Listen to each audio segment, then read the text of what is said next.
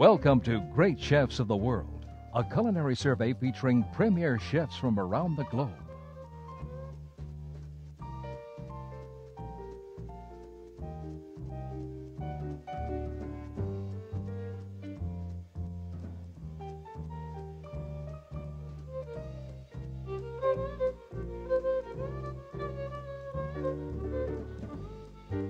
The appetizer course this time comes from Roanne, France. Michel Tragras presents a simple but effective mussel starter using a broth from braised vegetables. Then it's off to Salzburg, Austria, where Chef Gernot Hieke demonstrates what are called napkin dumplings. Bread, egg, and other ingredients are poached in a napkin. Dessert is presented in London. Eric de Blonde offers packets of mango slices, caramelized banana, and mint leaves, wrapped in the phyllo-like brick dough, then browned.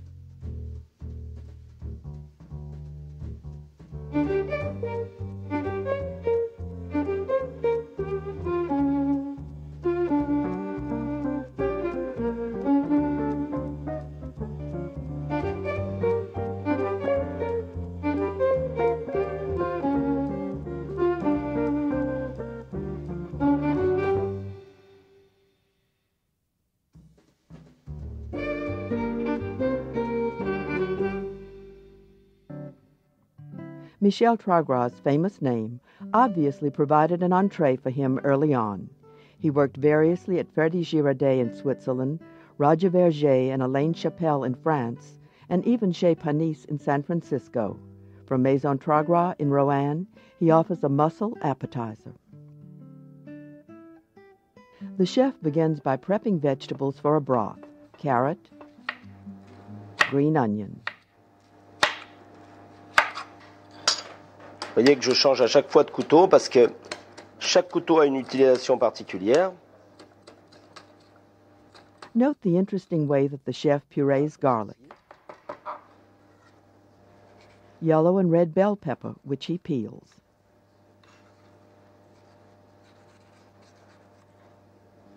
The peppers are julienned and finely diced.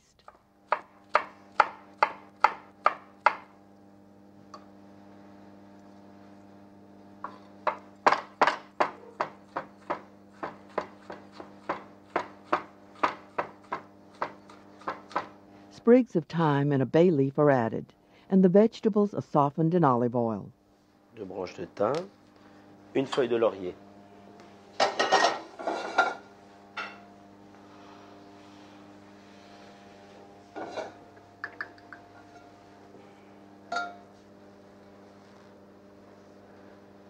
Suffisamment d'huile d'olive dans une casserole pour nous permettre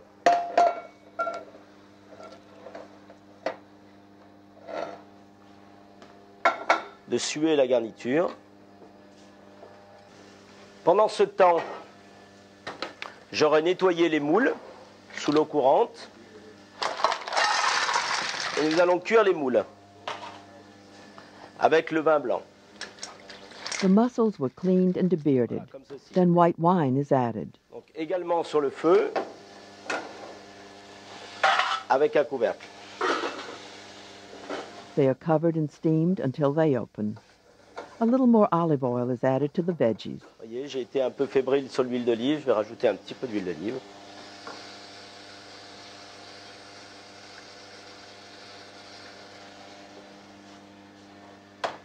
While the mussels cook, they should be stirred.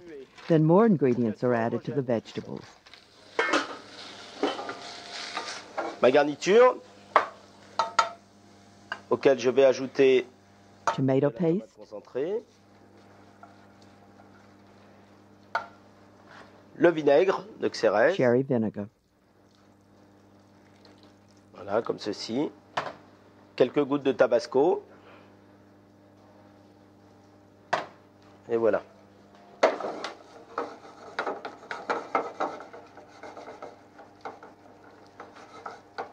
On délaye bien la tomate concentrée dans la casserole. Et on continue la cuisson.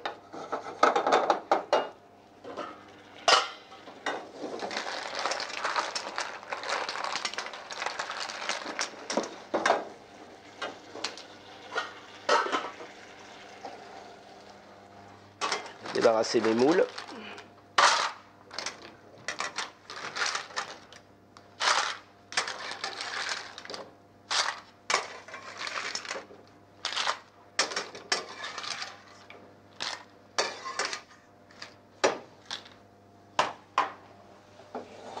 Et je filtre le jus de la cuisson à travers un chinois sur ma garniture.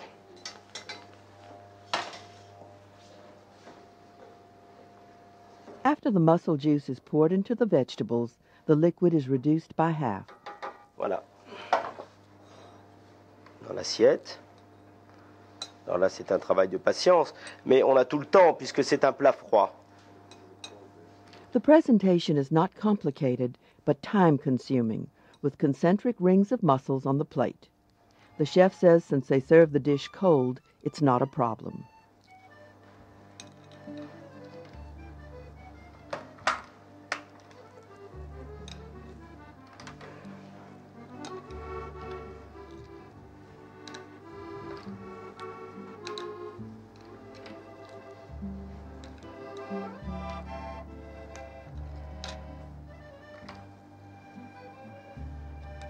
Chopped fresh tarragon is sprinkled over the mussels. Then the vegetables in the broth are strained and also sprinkled onto the dish.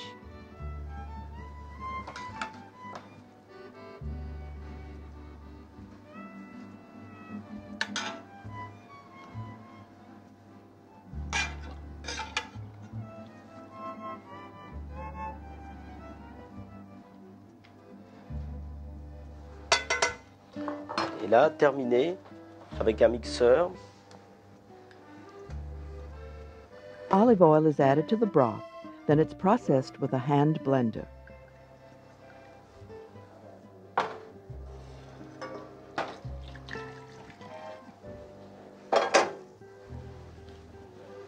Vous voyez que la cuisine est une foule de petits détails comme ça.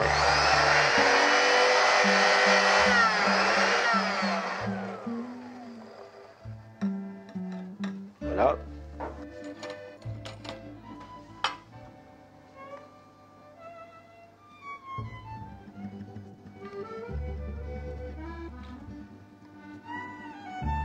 Faut être très généreux sur la...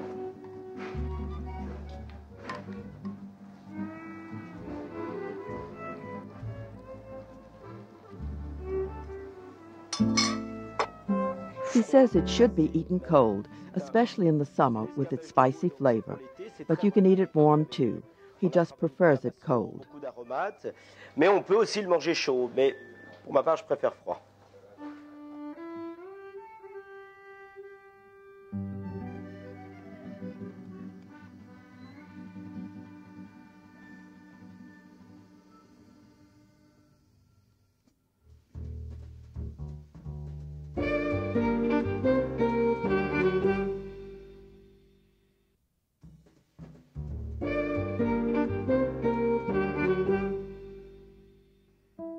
The Goldener Hirsch Hotel in Salzburg dates back to the early 1400s.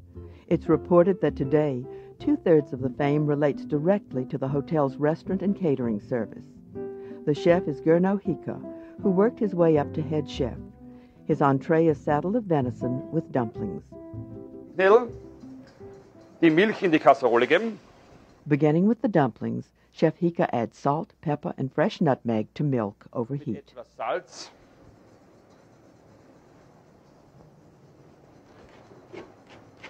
Pfeffer aus der Mühle. Und Muskatnuss. Würzen.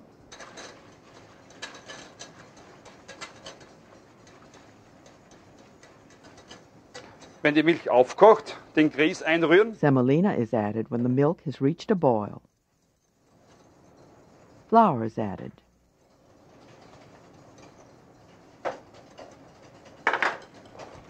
The dumpling batter is removed from the heat. The chef continues to whisk. Butter, which has been creamed with 2 egg yolks, is added. Unter die Masse mischen. Jetzt das geröstete Toastbrot. einmischen. Toasted cubed white bread is combined with the batter.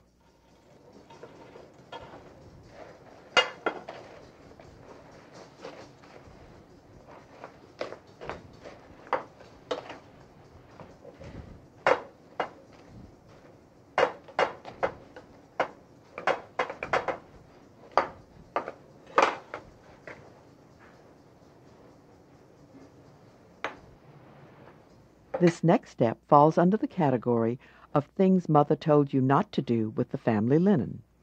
The dough is placed on a moistened cloth napkin and shaped. The ends of the napkin are tied with twine.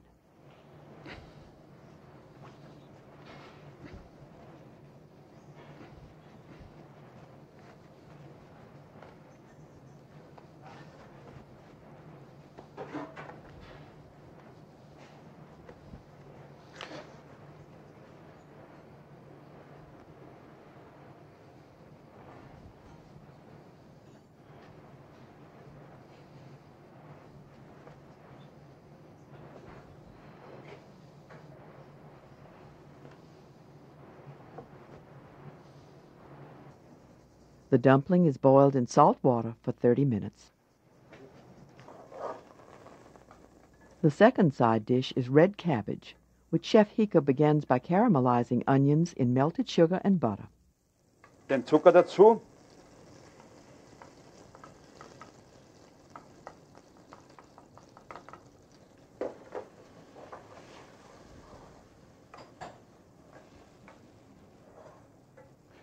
Die Zwiebel.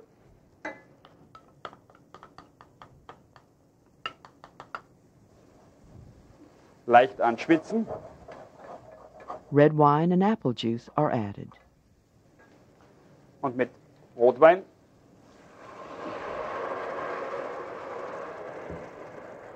Und Apfelsaft. Aufgießen. Dazugeben. Red cabbage is added. The cabbage has been steeped overnight in a marinade of sugar, salt, caraway, orange and lemon juice, apple cider vinegar, and grated apple.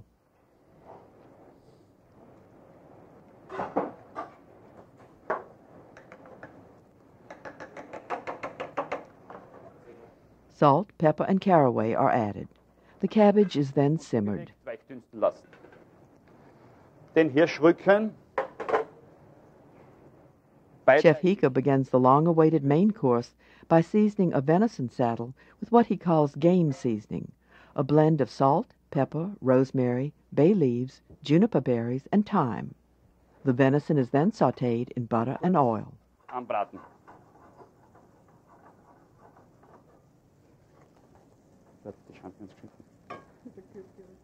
White and morel mushrooms are sautéed in butter and seasoned with salt and pepper.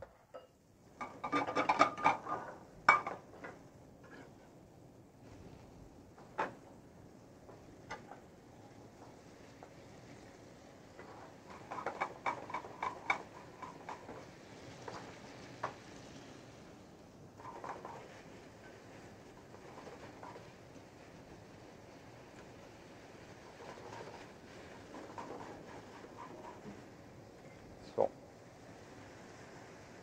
Den Hirschrücken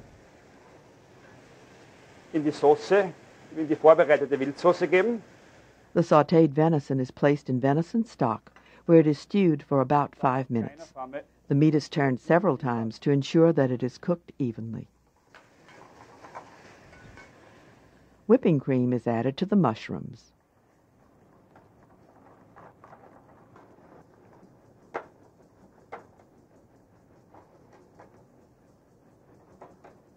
Aufschneiden.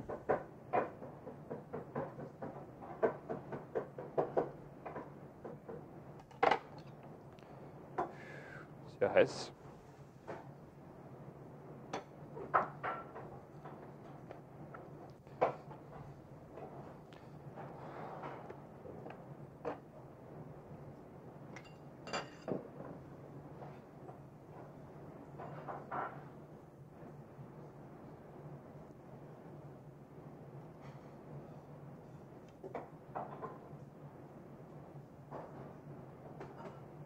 den Hirschrücken auf das Brett geben, diagonal durchschneiden, schön rosa, auf dem Teller anrichten, Servettenknödel dazugeben,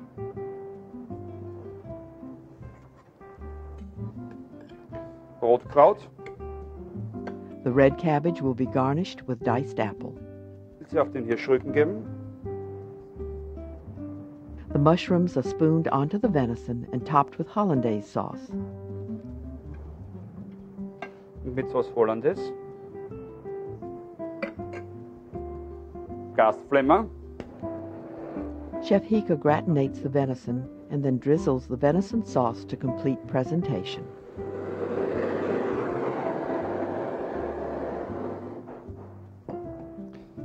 das Petersilie noch garnieren und die Wacholderrahmsoße nappieren. Voilà.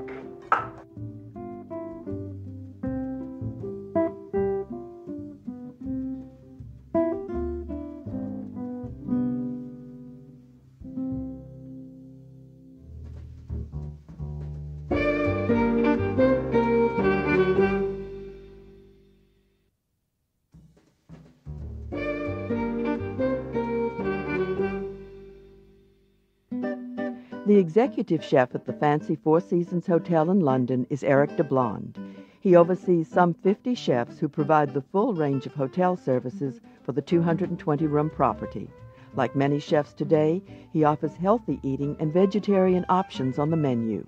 His dessert is croustillantes of mango and banana. So this recipe, I bring this idea when I was in Kenya, because in Kenya I find some beautiful mango and banana.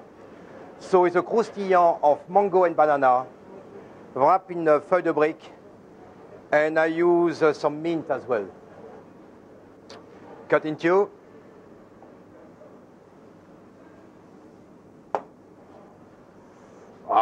Use another one. I like banana, so.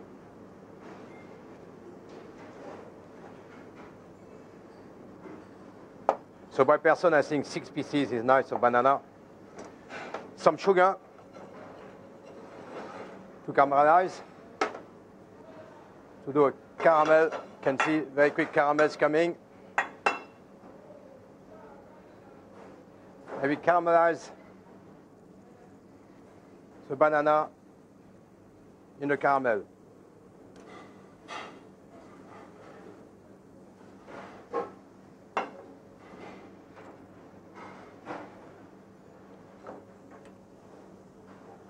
Just very quick, nice brown color.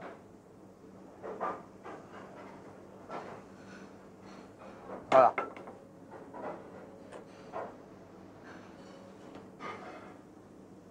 When it's caramelized, take out of the pan.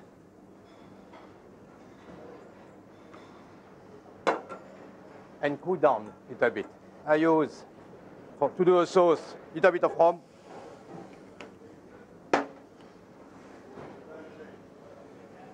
And some orange juice.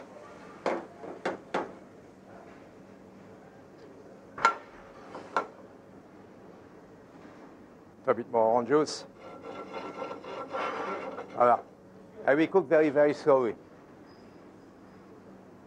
A peeled mango is cut. And I use some mint, tiny pieces of mint. So on each pieces of banana, tiny pieces of mint, not too much, just for the taste.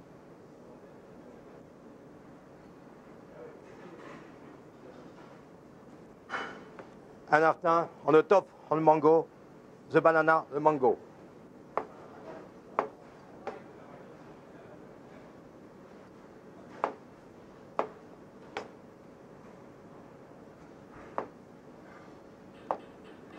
These packets will be wrapped with a strip of brick dough, which is very similar to phyllo. Like this. I need one more. You add a little bit of champagne, like this. You see, you have a nice sauce with the champagne given. Now the brick dough strips.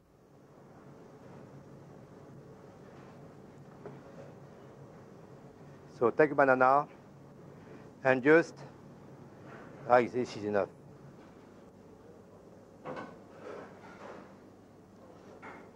With the feuille de brique, we need to be careful because you can see this one starting to be dry. With feuille de brique, we need to work very, very fast. If not, we need to keep between paper or use a wet oven cloth.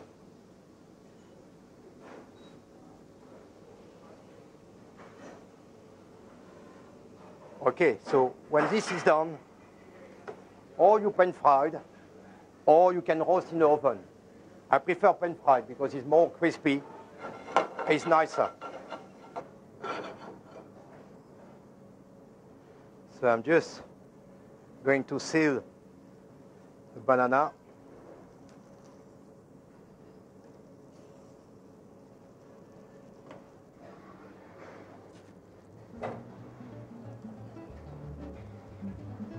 To have a nice brown color.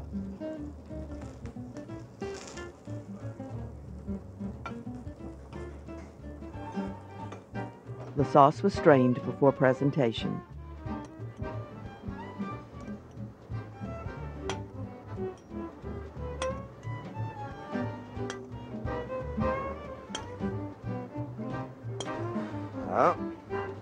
For this recipe, you can use vanilla ice cream or any sorbet, mango sorbet.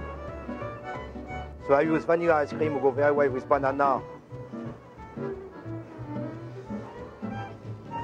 I use some dry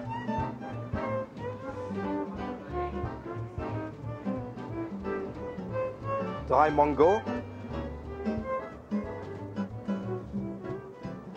And I finish with a bit of mint. A croustillant of banana and mango.